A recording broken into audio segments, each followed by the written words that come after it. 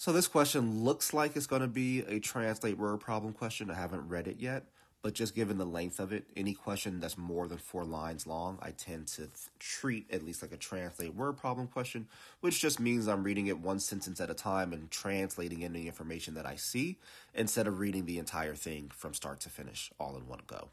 So the first sentence here says the equation x plus y equals 1440, which I'm going to just rewrite because I like to do that. Represents the number of minutes of daylight between sunrise and sunset.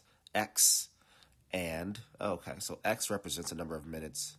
Okay, got it. So the variable X represents the number of minutes of daylight between sunrise and sunset. So that's what X is.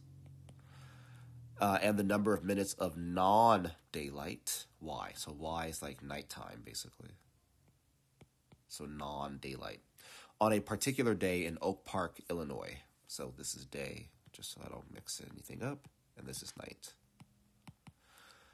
If this day has 670 minutes of daylight, so that means X is equal to 670, how many minutes of non-daylight does it have? So the question is just asking, well, what's Y equal if X is 670? So I'd have 670 plus Y equals 1440. I subtract 670 from both sides here.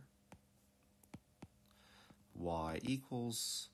this is 0 minus 0, 0, 4 minus 7, 3, 14, 7, carry, or borrow, I should say, 13 minus 6, 7.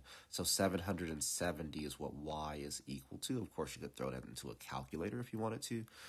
So therefore, our answer here is choice B, 770.